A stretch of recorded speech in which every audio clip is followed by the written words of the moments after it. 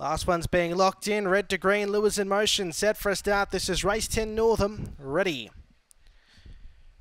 Racing, Shimmer Dream came out well with Eugenius, Mr. Severide, then followed by Outlaw McGraw trying to carve across with Storm Alert last of the 5 into the first sectional, and it's Shimmer Dream who leads by 4 lengths on Mr. Severide. Outlaw McGraw then followed by Storm Alert. Eugenius was severely checked at the first corner.